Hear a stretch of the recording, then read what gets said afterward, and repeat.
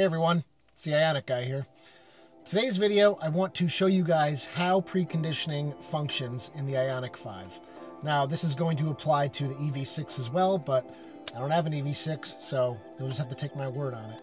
But many of you already know that I did recently get the software update to my early model 2022 Ioniq 5 that didn't come with preconditioning from the factory, but we did get it as a software update about a year later. So I do believe that there is no difference between my car and one that had it from the factory, other than one little detail that I'll show you guys later, but I do believe that it should be mostly the same between the two variants of the car. So the number one criteria that has to be met for preconditioning to function is that the battery has to be below 70 degrees Fahrenheit or 21 degrees Celsius. If your battery is warmer than that, it doesn't need to activate because you already have a warm battery.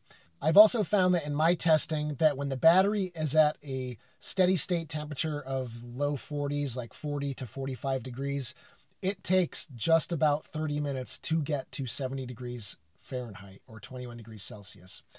And that's important because the high end of the battery pack will be much hotter than that. You'll see in the 80s, possibly 90 degree area.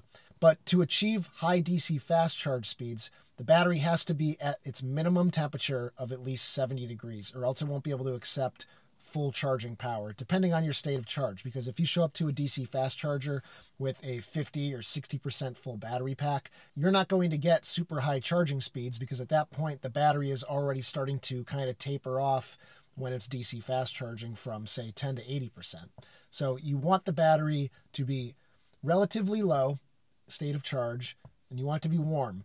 And if you meet those two criteria, you should get pretty high DC fast charging speeds. Another thing to keep in mind is that once your battery pack reaches a minimum state of charge of 20%, battery preconditioning will automatically turn off.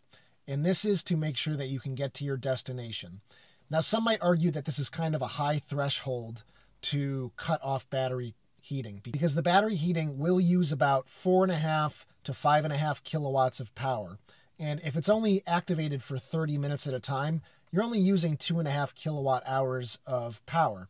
And for most people driving an Ioniq 5, you're going to see around 3 miles per kilowatt hour. So that's only going to be about 7 or 8 miles of distance reduction for that 30-minute period where it's warming up the battery. So if you're at 20%, you should still have a decent amount of range, and that 8 miles isn't that big of a deal, but that's the number that they picked.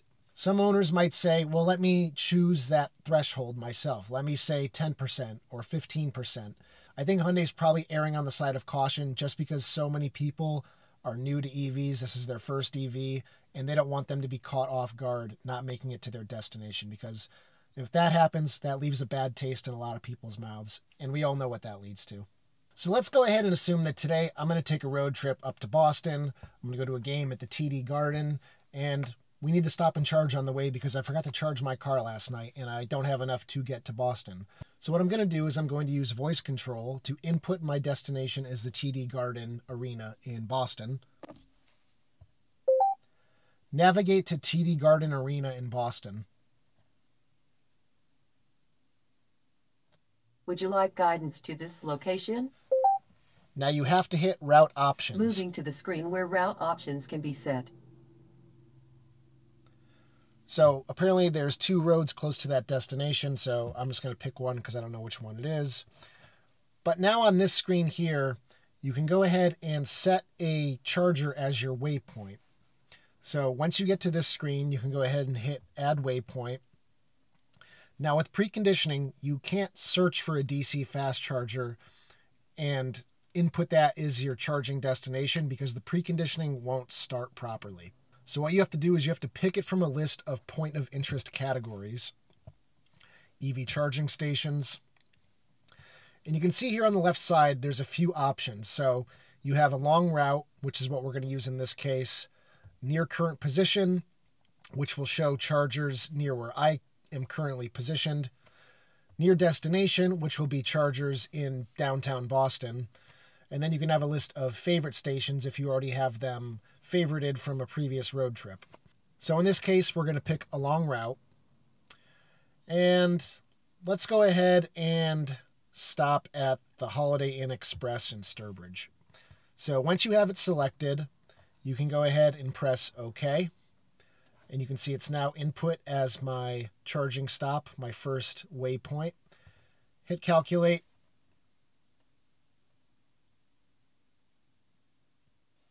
And now you can go ahead and start guidance. Please proceed to the highlighted route. Then the route guidance will start. So we should see any second now a message pop up on the driver display saying that preconditioning is starting. And you can see it's 48 degrees out right now, so the battery is a little cold. So it is going to start preconditioning the battery. Battery conditioning activated. And you can now see a snowflake in the driver display indicating that the battery is preconditioning for charging. So the big thing that I've noticed right now is that my car, for some reason, shows a snowflake when preconditioning the battery. More people are seeing a red little heating coil that shows up in the charging indicator percentage bar, representing that the battery is warming up. I did a poll today on my channel, and it looks like most people have a red heating coil, whereas very few have a snowflake. So I'm going to go ahead and cancel this route so the battery doesn't warm up so I can show you some more things here. So you can also input a destination by typing it in and searching for it manually. Right here, I'll go ahead and pick it because I searched for it previously. So there's my route. I can add a waypoint. Point of interest categories, EV charging stations. So this time, let's go ahead and choose the DC fast charger at the Charlton rest stop. But what you can see here is that this destination, as opposed to the Holiday Inn Express, is closer to 36 miles instead of 30. So let's see if battery preconditioning starts when your destination is over 30 miles away. So we're currently in navigation mode, heading to the Charlton rest area. And we'll wait the same amount of time, between 1 and 2 minutes, to see if battery preconditioning starts.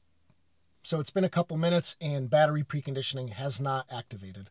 So in my testing over the last few days, I have found that between 30 and 35 miles is when it will decide to begin activating the battery preconditioning feature. So if you're on a road trip, presumably it should begin preconditioning the battery at about 30 miles away or 30 minutes. So one of the biggest limitations of preconditioning with the Ioniq 5 is that it's not like Tesla. You can't say, I want to go to here and have it just plan a route, plan all your charging stops, warm the battery when it needs to, and you'll get to your destination just fine. You're going to have to do some more planning, which is kind of a pain in the butt. So let's do an example here. Let's say I want to go to Mount Rushmore out in South Dakota. Navigate to Mount Rushmore. Would you like guidance to this location? Route Moving options. to the screen where route options can be set. So it says insufficient charge to reach destination. Then it allows you to search for a DC fast charger. Proceed to the highlighted route. Then the route guidance will start. So as you can see here, you have all the same options as before, and we obviously want to search along the route that the car is planning. The issue is that you can only go as far as 115 miles out from where I currently sit. This is a problem because if I leave my house right now with a 100% battery pack, I can drive probably around 200 miles. So why would I want to stop at 115 to charge in Newburgh, New York? So unfortunately, this list isn't longer. The only other option that works from this screen is to search near your destination. So you only have from the beginning of your trip and the end of your trip to search along the route, which is honestly pretty useless. So this is going to take some due diligence on your part to find your first comfortable charging stop and to navigate to it. And for a lot of people, that's a pain in the butt.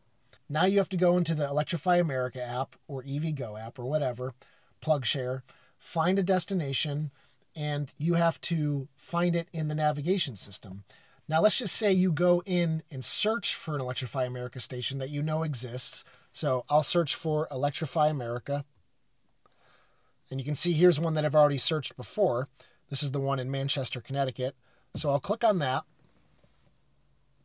Start guidance. Please proceed to the highlighted route. Then the and we'll see what the car does.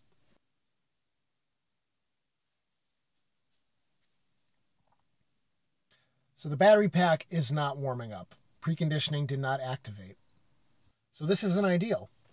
But now we can see if I go into navigation, POI categories, EV charging stations, and I find that exact same charging station under POI categories and click on it, set as destination,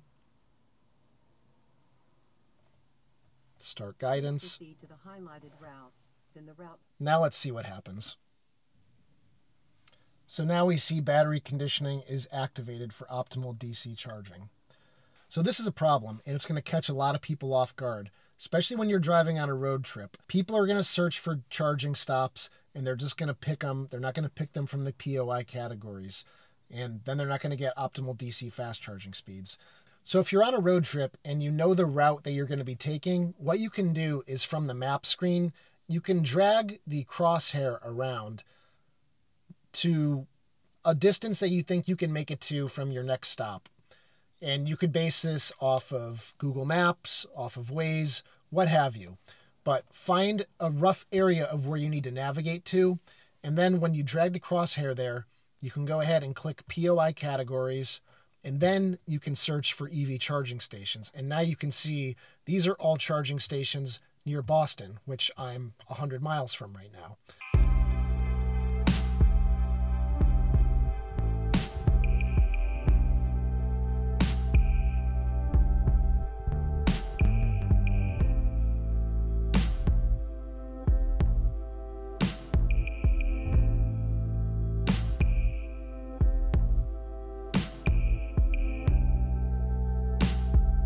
So this is a little workaround if you need to find a charging station that isn't listed in your POI categories list. So something I've noticed that in the POI categories list, it does not matter which little DC icon you see here. As long as it says DC, the battery preconditioning should start properly. It doesn't matter if it says DC, DC plus, what have you, because I've seen a few of them listed. So for example, the Electrify America station, which is the only one in the area, shows as DC plus. So that means that it is a high power charger as opposed to some of these ones at dealerships that are likely 50 kilowatts, 75 kilowatts. They're not the maximum charging power that you could give to the Ioniq 5 or the EV6. So if you see DC plus listed in the list of chargers, that is most likely an Electrify America, an EVgo, or a high power charge point station. So those are going to be the ones that you really want to look for if you're on a road trip. Specifically Electrify America, because we get 2 years of free charging. Now another thing you can do is if you have a set of DC fast chargers on a route that you normally take, say you do a 400-mile road trip once a month or something, and you want them to just be there so that you can pick them easily. When you search for a DC fast charger, say this is the one in Manchester, I want that one, you can go ahead and click the little star there, and that favorites it. So that adds it to your favorite stations list right here down on the left, which makes it easier to get to.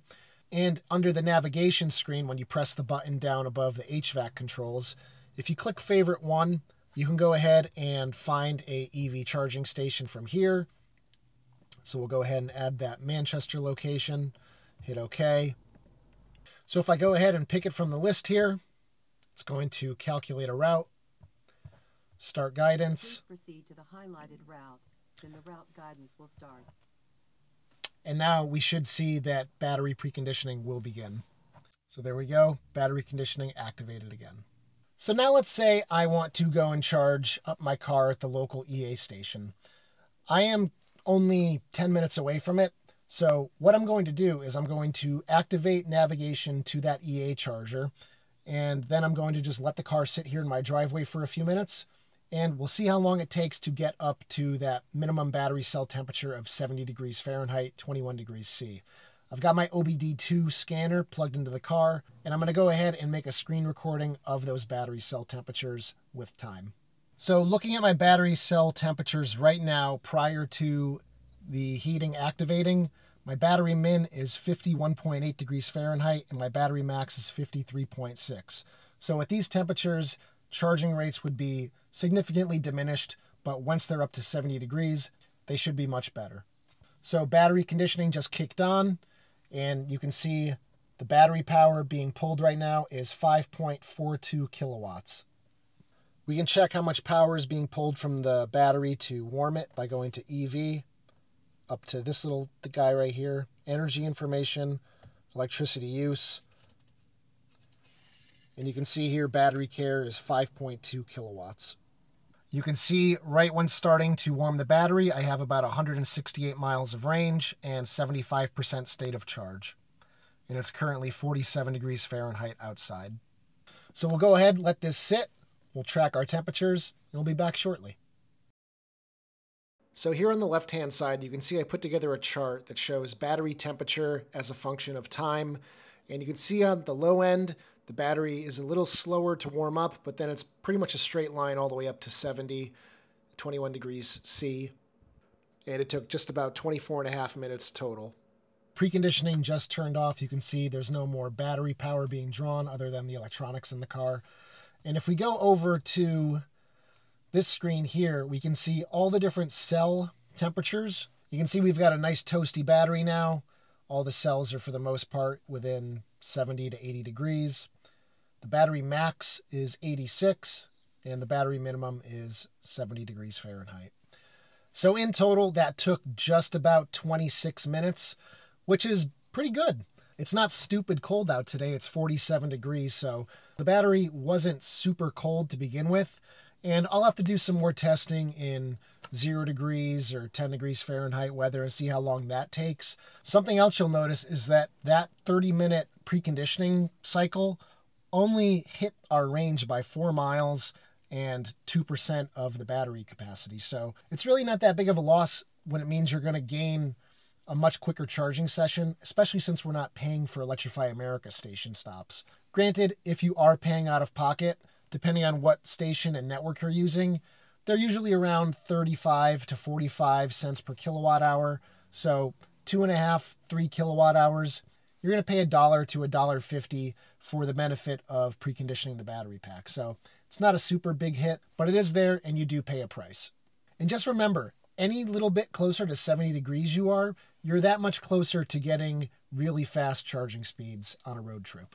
Another perk of battery preconditioning is that if you live within 30 miles of an EA station, you can go ahead before you leave on a road trip, set your destination as that charger, leave the car parked at home, precondition the battery, get it nice and warm, then go ahead, top off your battery with a level 2 charger, get your battery back up to 100%, and the combination of 100% charge plus a nice warm battery pack means you're going to get much better efficiency and you're going to get more range when leaving your house on a road trip. And then eventually when you do get to another DC fast charger, your battery will still be a little bit warmer than it would have been if it were cold. And just the act of DC fast charging is going to bring the battery temperature back up, so your range and efficiencies should both still be fairly decent. So this definitely does make road tripping just a little bit better. So there you have it, guys. There's an overview of battery preconditioning for the Hyundai Ioniq 5 and the Kia EV6. It kind of goes the same for the Genesis GV60, but their navigation system does look just a little bit different from ours. So do some testing with it. I hope it helps you guys out on your road trips. Any little bit of battery warming is better than none on a road trip. But if you look at this video here from my first road trip trying battery preconditioning, I had some issues. It didn't start until I was 15 minutes away from my destination, so the battery never got fully warmed, and I did not realize the DC fast charging speeds that I was hoping for. So as you can see, the system does have some limitations and some faults, but all in all, it is a tool for us to use for road tripping, so it's good that we have it. And the system does work well, it's just getting it activated, which is the sometimes tricky part. So go ahead, let me know down in the comments section how your experience has been with preconditioning, whether you had the software update or if you had it installed directly from the factory on your late model 2022 all-wheel drive or a 2023 rear-wheel drive or all-wheel drive. So if you like the video, give it a thumbs up. I really appreciate it. I'll see you guys in the next one. Take care, everybody. So if you're anything like me, you were probably disappointed after you purchased your Hyundai Ioniq 5 and realized that there was no overhead storage for your sunglasses. So I solved that problem with the Hyundai Ioniq 5 magnetic eyewear holder. It simply clips onto the magnetic area next to the driver display, and your sunglasses go right onto it. These are 3D printed in PETG and will not soften in the heat of your car. They utilize a 1 1/4 inch rare earth magnet that keeps them securely on your dashboard and a strip of Velcro protects the frames of your glasses. These will work well with thick plastic frame glasses, such as Ray-Ban Wayfarers, but not so much with wireframe glasses like aviators. These are available for $20 plus shipping at the link below in white or black. Thanks for checking them out.